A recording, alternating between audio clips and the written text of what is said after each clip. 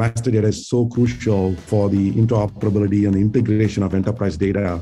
So we have a focused effort on making sure that master data is available so that we eliminate the point-to-point data sharing, and the master data is easily available to create that 360-degree view of a healthcare provider, as an example. Welcome to The Data Chief. The Data Chief is a podcast for data and analytics leaders to share their personal stories and insights on technology, culture, and leadership. Sometimes data's worth can feel intangible, but in the healthcare and life sciences sectors, the stakes are clear. Having the right data at the right time can be the difference between life and death. While these industries have historically been slower to change, current global health needs and the technological possibilities to meet them are creating opportunities for more rapid transformation. Today's guests are Mahmood Majeed, Managing Partner at ZS Associates, and Murali Vridhachalam, the Head of Enterprise Data and Analytics at Gilead Sciences. ZS Associates is a firm dedicated to helping its customers, many of who are in the healthcare industry, develop great products by way of effective analysis, use of technology, and strategy implementation. And Gilead Sciences is a company focused on increasing worldwide health by developing medicines to help people with life-threatening diseases. On this episode of The Data Chief, Mahmood and Murali share their fascinating perspectives on digital transformation in healthcare and the ways that patient outcomes are improving with data and analytics. The Data Chief is presented by our friends at ThoughtSpot, the modern analytics cloud company. ThoughtSpot makes it easy for anyone to analyze your company's data with search and AI. Business people from companies like Walmart, Hulu, Schneider Electric, Cloud Academy, and Workato use ThoughtSpot to quickly uncover new insights and turn them into action. You can learn more at thoughtspot.com. Murali, Mahmood, I'm so excited to have both of you on the Data Chief. And normally I start this by asking, where are you joining from? But as you both recently visited some exotic places, tell us, Mahmood, where did you just return from? I had for the two wonderful trips recently, and I think the best one to describe is when I went to Maldives, and I just came back a few months back. I've never been there before, but it was amazing to be in the middle of ocean, and not just about the beach and the surroundings, but what I saw underneath the ocean was just outstanding. I mean, that's a lifetime experience that I wish anybody who can, we definitely should do that.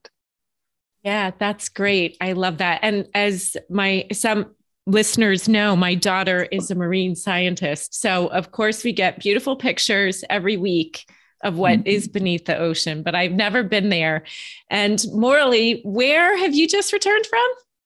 Well, a couple of weeks ago, I went to Foster City. That's where Gilead Sciences is headquartered.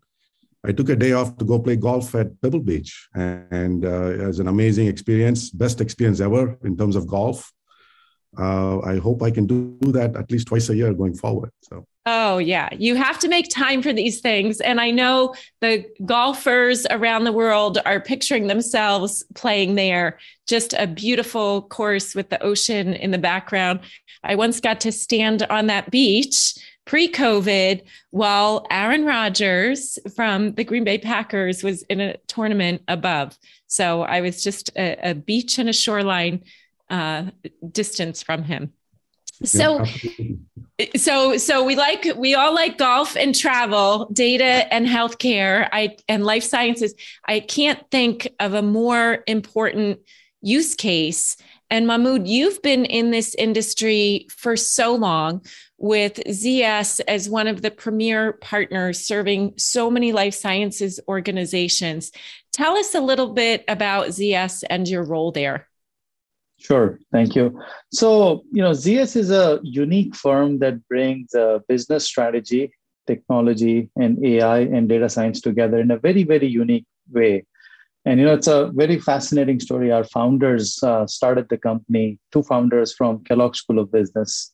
And at that point, they were actually, doing some research. And as they were researching, somehow life sciences and healthcare executives, got hold of them and they liked their problem-solving techniques. And that's kind of, evolved to be a firm which is, about 12,000 people globally. What unique about ZS is that everything we do is all focused on data and AI. In fact, I started in the firm about 23, 24 years back. And, my focus was all, how do I really, do analysis to kind of inform the strategy that we used to do. And of course, now our focus is much broader. So we are able to really bring some very unique aspects of data and AI as a core to drive these digital transformation for our clients. My role at ZS is to lead our digital and technology practice. So I look across the industry, identify new capabilities, new services, new innovations, and really work with our clients and our other practices to really build those innovation and scale them. Yeah. And if I think about the scale of ZS, how many data and analytics professionals do you have? About 7,000 to 8,000 people globally. Yeah, a lot. Yeah. That's a lot dedicated on one specific industry vertical. So, Murali, you have had a long career in the digital and analytics space, but only recently joined Gilead. Tell us a little bit about that. Sure. So, Cindy, I worked for IBM for a very long time. I joined IBM right out of my master's after I finished my master's degree in the mid-90s. And I worked for IBM for 25 years, and I joined Gilead only last year. But in IBM, I worked in 7 or 8 different divisions. The last 2 jobs that I had in IBM was with the Global Chief Data Office and then with Watson Health. And in the middle of the pandemic, I wanted to continue to work in a purposeful industry, healthcare. So I got this great opportunity to work for Gilead to lead their enterprise data analytics function. So I took this role March of last year. So it's been a little over a year. It's been a great journey in the last year. My team is in the forefront of enabling Gilead teams to derive value from data. My teams are working on a data and AI platform for Gilead. They manage the analytics tool portfolio for Gilead. And also, there are teams who are focused on data analytics in the development space, in the PDM, which is pharmaceutical development and manufacturing, but also for sales and marketing and finance, HR, corporate operations domains as well. So I have a great scope. I am enjoying my role in Gilead. Yeah. So if I think about this journey of going from a vendor to, let's say, an end customer, where you're actually using data and analytics to have a bigger impact. Now, I would say from Gilead, probably in the last 2 years, remdesivir is probably one of the more household names that we associate with Gilead. And yet this role, the CDO role, is new for Gilead. So if I think about the differences across industries, let's say financial services, the CDO role existed more than 10 years ago. And the differences in maturity between financial services and healthcare life sciences couldn't be more extreme. Do you think COVID has been a forcing function for life sciences and healthcare to catch up or innovate in analytics? What do you each think here? Well, I certainly think COVID is one of the driving forces, but even from and you're right in terms of life sciences, it's a really regulated industry. There's a lot of compliance-related activities that need to happen. That's why traditionally life sciences, healthcare industries, the companies have depended on on-prem technologies, and we are actually migrating to the cloud.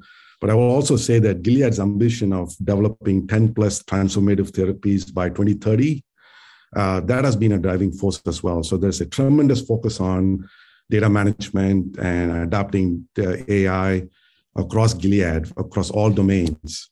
So certainly, and I will let Mahmood. Mahmood. Yeah, or maybe because I just want to clarify something. So 10 plus transformative therapies by 2030. That's in 8 years. I think I had read prior to the last 2 years, the average time to market for a new therapy was 18 years. Correct me if I'm wrong. You two would know the stats better, but that just shows the accelerated pace of innovation, I think. Absolutely. Anywhere from 8 to 18 years and that speed. But even if you look at the COVID vaccine, right, they actually, first time ever, a effective vaccine was developed by the pharma industry in a matter of months for the first time ever. Usually a vaccine takes about 5 years. So, and I think that's the power of having a data, scaling data management and applying data science on it to develop those therapies much faster. Yeah, for sure. And I think the pace of that particular innovation is what has frightened or made some of the non-data people nervous. We understand why it was possible, but maybe the layperson has not. So Mahmood, what do you think? And both of you push back if you disagree with me that I'm saying this industry has been a little bit behind the curve in AI and analytics. So I think from my perspective, there is no question that the industry has a lot to catch up. I think it's a very data-rich industry, and it has just, I would say, it's just started exploiting data. There is way too much. And if I just give you some specific examples, the whole aspects of the data that is used primarily is in the medical claims data. And now people are really expanding into, genomics, proteomics, and social determinants. So the health equity or the data application is just getting much wider than it used to be. The data, there are so much data that is available, and it's now converging. So this convergence of data is also creating a lot of potential and opportunity. The advancements of technology, the cost of technology going down, the advancements of analytical techniques, to your earlier point, regulations, right? And then the interoperability requirements to work in an ecosystem are all the triggers of why pharma companies, life sciences, healthcare companies are really moving towards much more towards this whole data and digital acceleration. Now, you are right that the research suggests, that the whole time it takes to develop the drug is between 8 to 18 years. We saw the example of Moderna, right? But again, it's a completely different platform. But Cindy, the last 2 years have been very, very critical for what it has done is industries like healthcare have advanced at least 5 years. So this actually drug development also is now gaining a lot of newer and creative ways, because now you are able to look at data and do a lot of these things that were all only possible in labs and experiments. So I think it has just started. There's way much potential out there, and I think companies who are really taking data as a core capability to drive value are really going to be in the front and center of this transformation. Yeah. So thank you, Mahmood. You did mention something, a couple points, that it's the claims data historically has been more mature. And this just seems so backwards to me that we're going to have the payers be more sophisticated than the providers. So hopefully we're balancing that out. But do we all need to work maybe more with the regulators? Are we feeling like regulation is slowing innovation down? Yeah. Do we need to have that multi-pronged approach? Yeah. So I feel, the focus of healthcare being shoppable. So what I mean by that, right? Consumerism in healthcare is just starting. Right now, only 12% of healthcare is shoppable. And I think the future of healthcare is patients will have much more options and choices that they can actually, make these many choices they're not able to make today. And what that means is the interoperability requirements for patient data to be shared across the ecosystem is going to put a lot of pressure. Right now, I think regulatory regulatory is a concern for many people. Yes. And regulatory doesn't say that you cannot use patient data or PAI data. Regulatory says that you have to disclose and follow the processes and be aware of how are being using it and be vocal about it so people know how their data is being used. So I feel like this is going to just get much broader usage, and the focus on handling data in a regular, compliant, secure way and providing interoperability and exchanging through secured APIs is going to be a core requirement for many companies. Yeah, interoperability, exchanging of data across the whole value chain is key. So Murali, you've just come up or celebrated your 1 year at Gilead. Tell us, what are you currently focused on? What are the initial priorities? Yeah, happy to share. So Cindy, after I joined Gilead, I noticed there were a lot of different teams working on siloed efforts on data analytics. So now we have a holistic approach of enabling a data-driven culture at Gilead. It's not a cliche. We do have a holistic approach. I'm creating those partnerships with the business stakeholders on executing on that holistic approach. So we are trying to disrupt the culture. For example, we are dependent. A lot of teams are dependent on a central BI team to create reports. We are trying to disrupt that culture by enabling self-serve analytics. And by the way, we position ThoughtSpot as that strategic tool to enable self-serve analytics. Then we are actually, looking at our own strategy. Do we have the right data and AI strategy for Gilead? As part of that, do we have the right data and AI platform, as an example? So, I partner with Mahmood, ZS. We partner with ZS in terms of building the data platform. Then we are looking at our technology adoption. Are we, there are a lot of on-prem tools and warehouses today. Can we move to the cloud? So we have a roadmap to move to the cloud. Then we're looking at, can we make trusted data available? Because people have to have inherent trust in the data. Otherwise, people will not use it. So we are making sure there's good quality data available as we build the data platform. We also look at data literacy. That's so important because people have to know how to work with data. They have to know the context for the data. They have to know what is the data. We have to have description behind the data. So we are investing in a data catalog as an example, but not just a data catalog, but also a great user experience where Gilead team members can go and browse through a catalog and with a few clicks can get access to the data. But also all of this is important, but again, last but not least, data governance is also important, right? So we are focused on data governance. I would say even platform governance, but also having the right guiding principles for team to collaborate and consume that data. So it is a holistic approach with the right partnerships with the business stakeholders. We are creating some metrics to measure that. So that's what we are starting to execute on to drive that data-driven culture at Gilead. I'm saying this is very consistent with what I'm seeing across the industry, that many companies are what I call walking towards this digital native operating model. And this digital native operating model implies that data, AI, process, integrations, analytics are your binding capabilities. So instead of sitting into functions and being very limited, now they are actually being used across the enterprise and really fueling innovation, fueling scaling much, much faster. Not everybody is there. Small companies is much easier, right? They start with that mindset, like Moderna's of the world. They were a digital native company, so they could start that way. But many large companies, right, are also now bringing data and AI together as a core integral capability across the organization. Similar to what Gilead did, right? They brought data as a core, and Murali was able to stitch it together. And that is the first step to create this transformation. Now, for large companies, usually you need to take steps, and we are seeing people are really taking these steps in kind of walking towards this digital native operating model.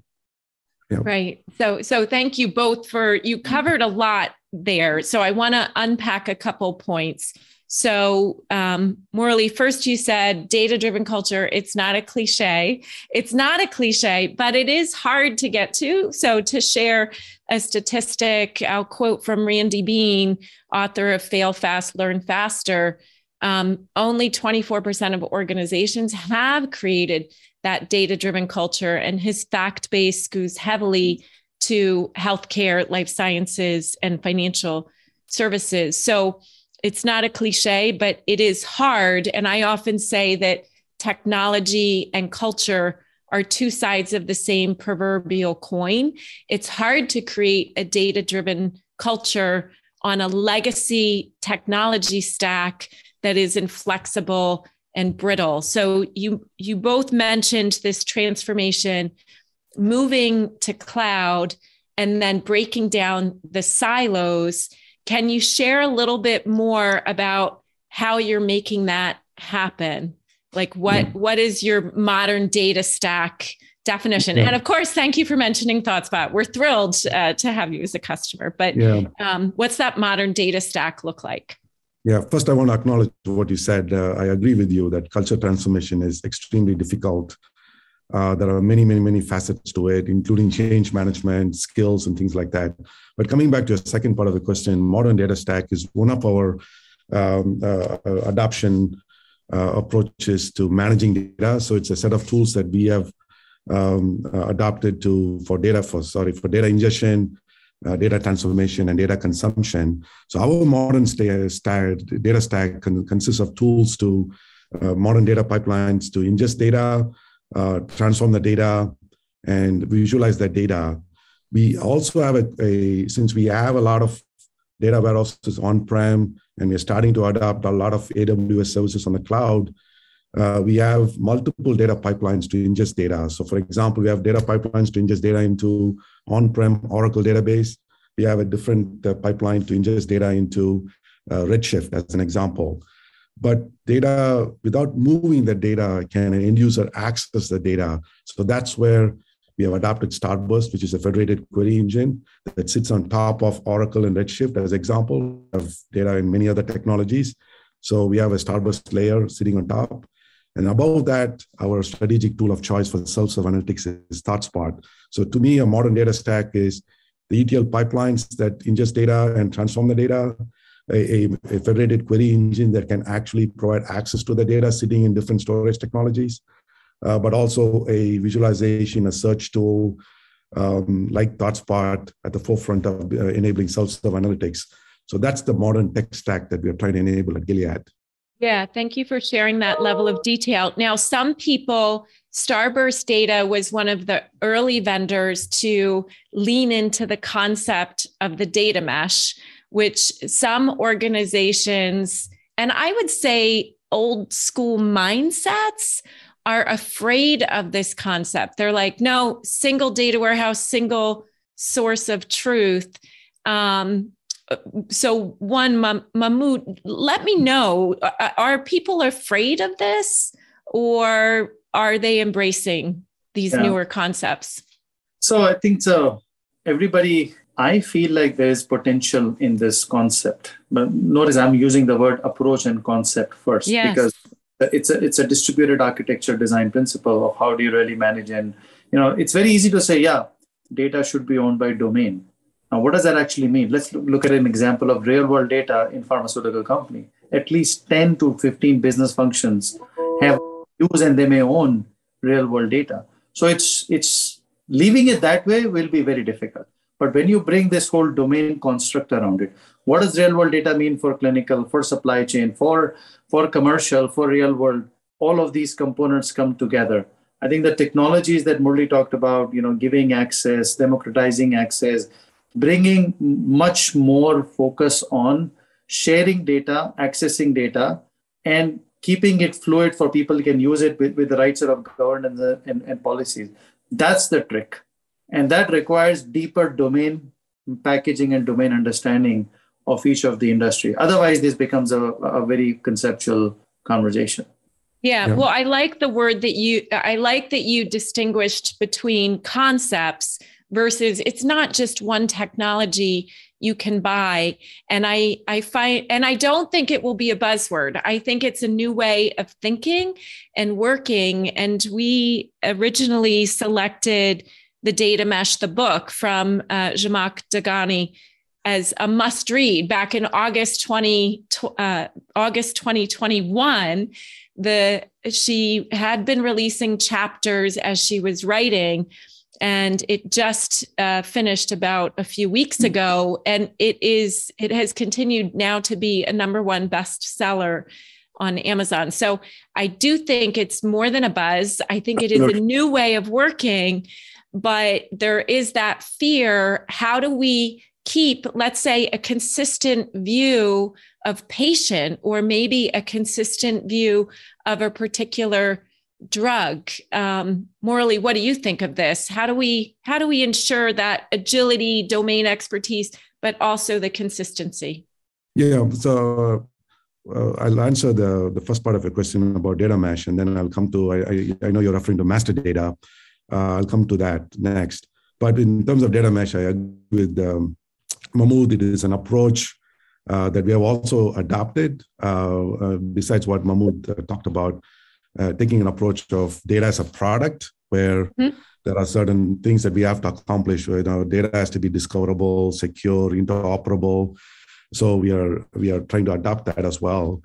And that's how data can be shared across the enterprise, right? If data is discoverable.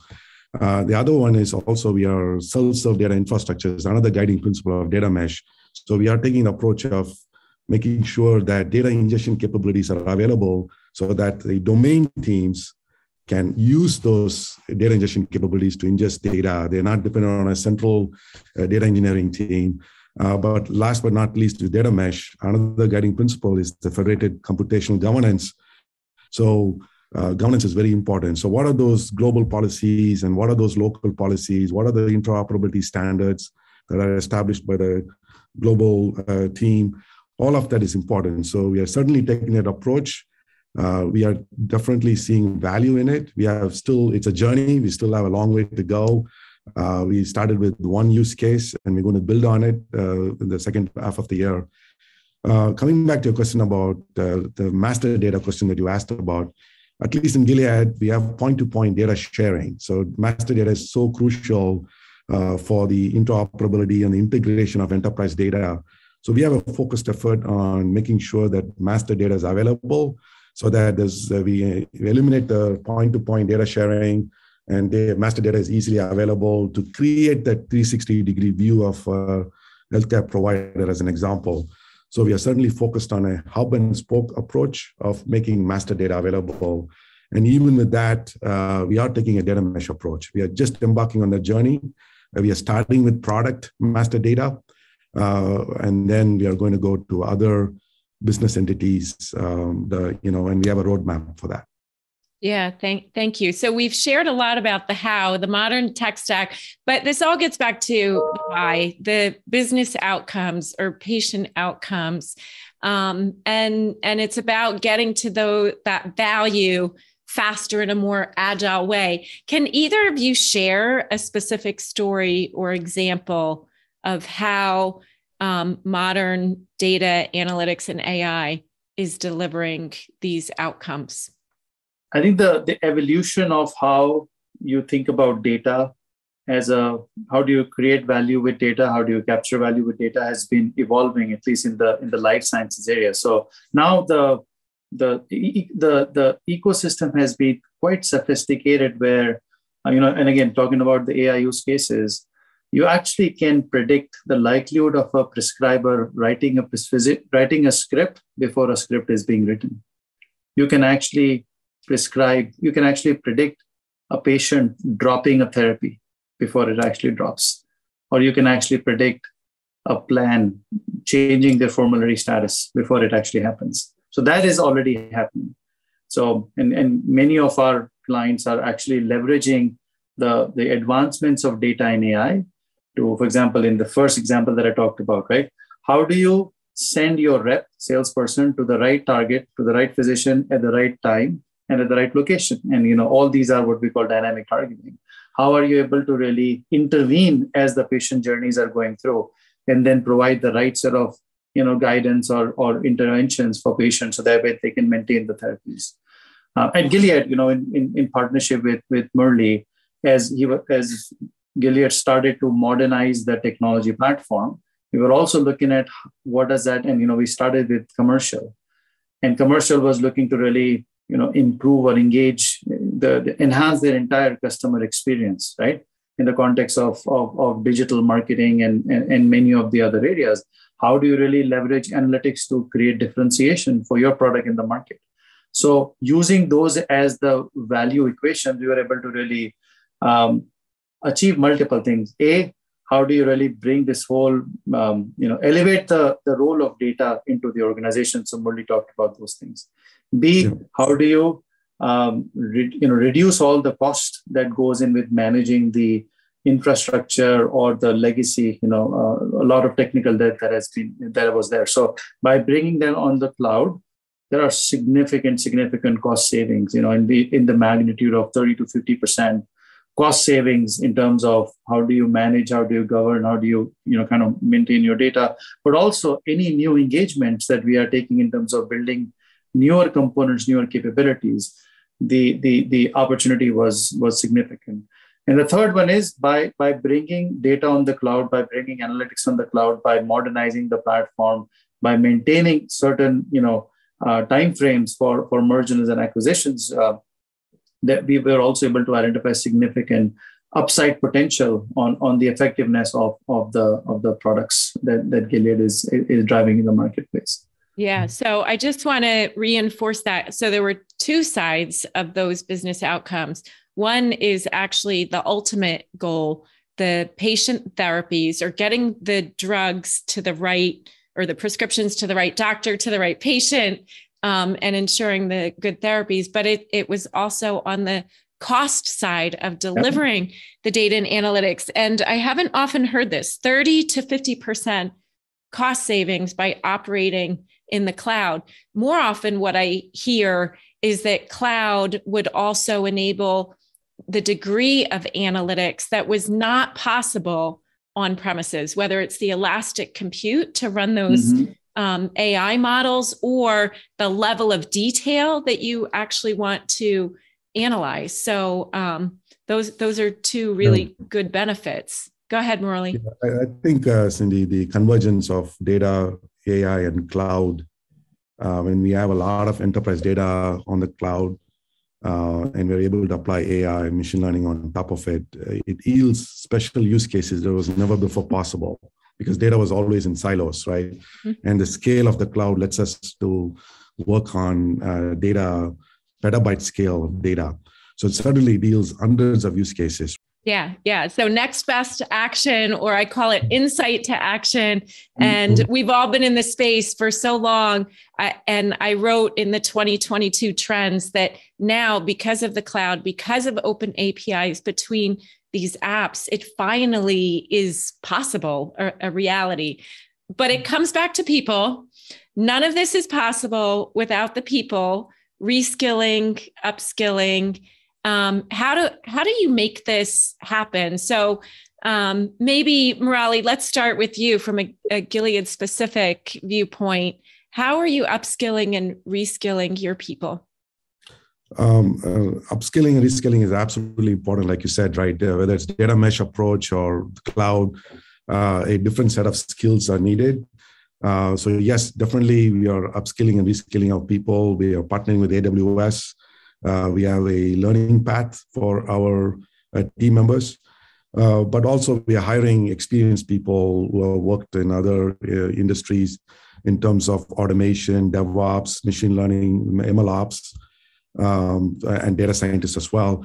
But very importantly, Cindy, not just skills, right? These are very important skills to adopt cloud technologies, what I mentioned for data management and data science. But how do we organize those skills, right? So we have a cross-functional squad where we would have people who are experienced in the full stack data management, but also a DevOps engineer, a domain specialist, working together, applying those skills to actually for ingest data faster and transform the data faster, but also consume that data. Yeah. So I like that you use the word squad. I'm seeing many innovative companies using this concept or term of a squad that is cross-skilled. Are you encountering any power in politics? Who owns the headcount for these squads? They are absolutely, but there's definitely a shift in mindset that is required. A few squads do have virtual members from other teams as part of the squad, but if everybody is embracing agile approaches to developing software or for data management, it's much easier.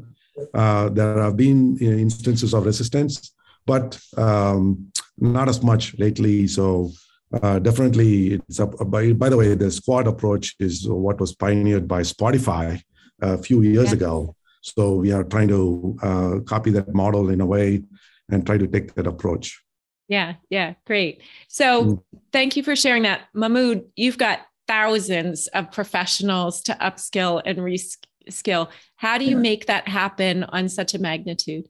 Yeah, in fact, it's a question that a lot of our clients are asking, right? Because talent is the holy grail of digital transformation or scaling data AI capabilities. So the way we are thinking about this is in this modern ecosystem, this digital ecosystem, we are looking at it into these three broad categories of people and the skills, right?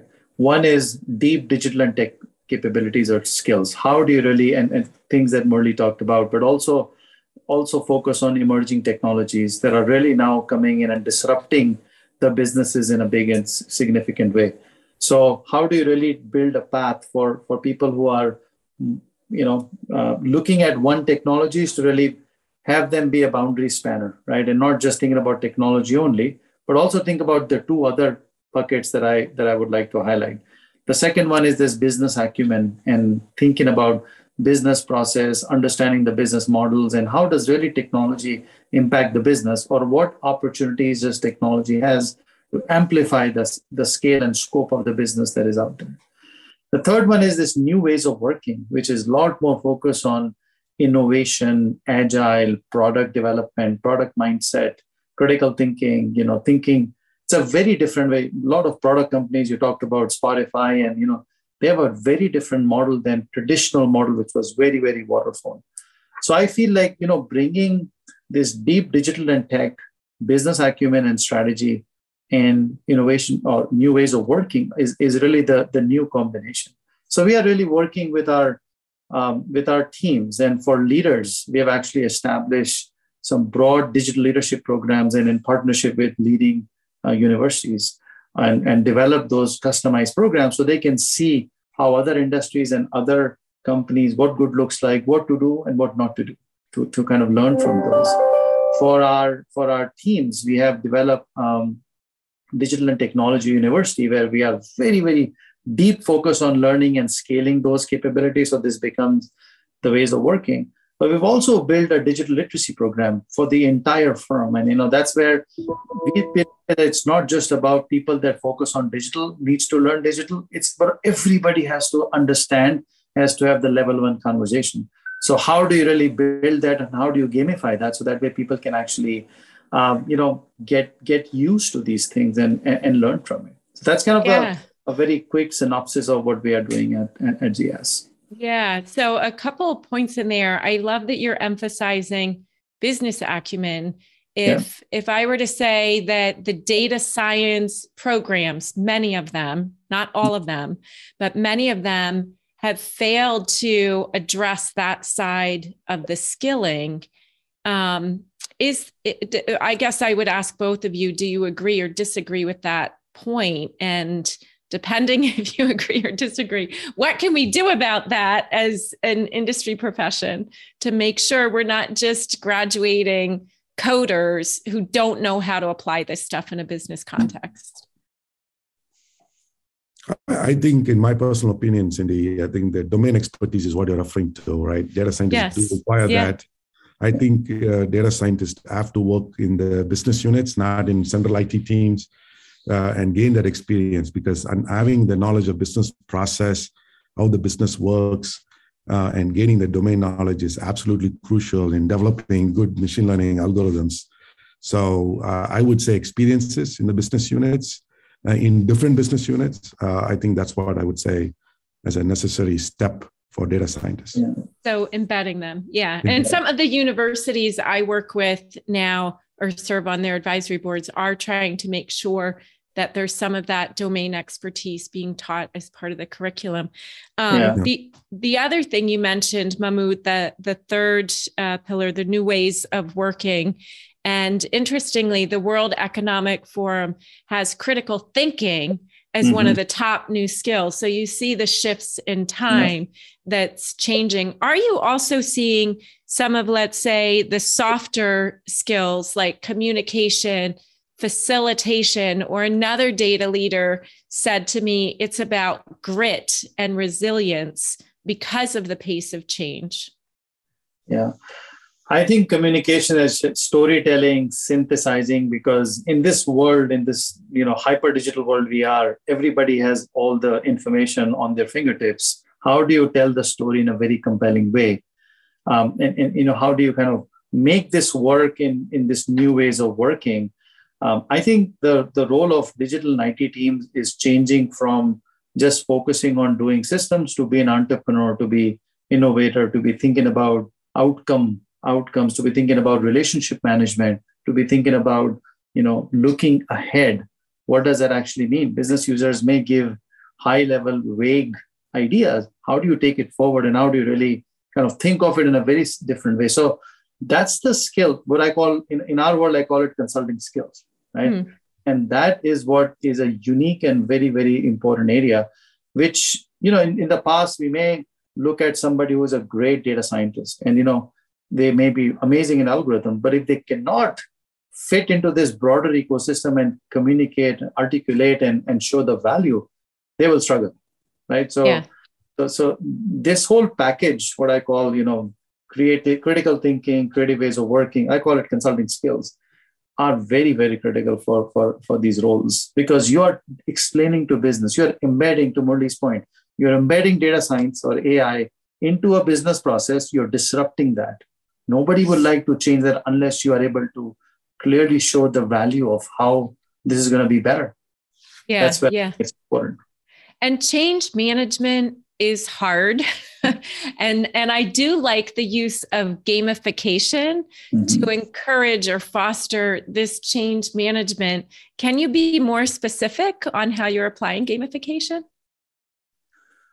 So, the talent pool that we are hiring, is a much younger age than, for example, me. And, if you look at how my kids learn, right, they are all on YouTubes, and that's how they learn. So there is all social community sharing. There's different, what have people earned in terms of these staged rewards, and how are they exchanging those rewards with each other to help each other to create this whole community.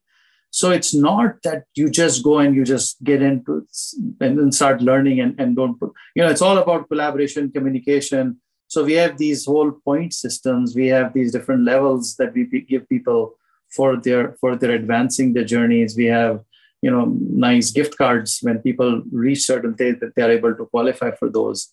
We feel that creates the environment and ecosystem. So I think when you have a lot of people usually are okay and they want to learn, but they don't know how. But when you put a whole ecosystem around them and see all the peers taking different ways, actually then that's where magic happens. Yeah. They either don't know how, or they just don't have the time. The time for learning is not prioritized. And yet we've got to do that.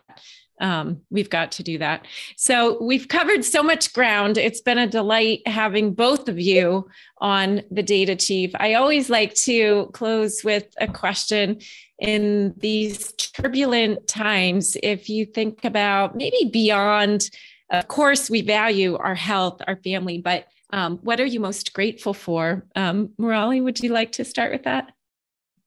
Sure. So I feel I have the coolest job in Gilead, Cindy, enabling the business with data and analytics. So I'm very grateful for the opportunity to serve Gilead in this role. Thank you. Mahmood? I'm fortunate to actually work in an industry that makes a real difference and impact to patients. Throughout my 25 years, I've focused on working for pharmaceutical and healthcare companies. And I'm really passionate about that. Whatever I do, there's always an end outcome, which is making lives better for patients. Yeah, so well said. I do think about how you both are in very much purpose-driven organizations. And so I know every listener and beyond is grateful for the very impactful work you do and for sharing your insights on the Data Chief. Thank you. Thank you for having me. Yeah, thank you for the opportunity, Cindy. Thank you.